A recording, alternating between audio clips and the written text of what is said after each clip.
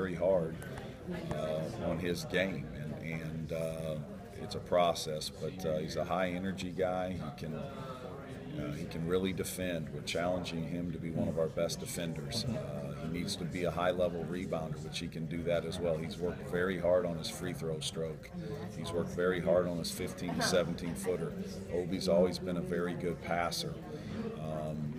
But very pleased with all of those freshmen. We need all of those guys to take another step, and I think Obi will certainly do that. What do you like about your chemistry right now, Paul, when you see those guys? I like it. I like our guys a lot.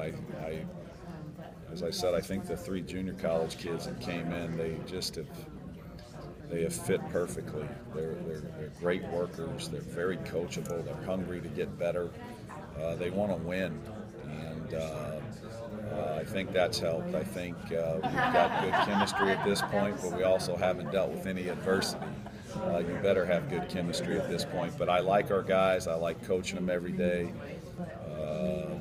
They've been a lot of fun to work with. I think the biggest improvement that I've seen is just from our practices. There's a lot of competition, whether it's Daquan Miller and Ronnie every day, whether it's Jared Dixon having to go against Ryan Kreckler, whether it's Chris Kendricks and Jared Rhodes, Obi and Alizé. That's been very positive for our program, and it's forced guys to really come to practice every day and have to be ready to go, and I think that's something that can help us.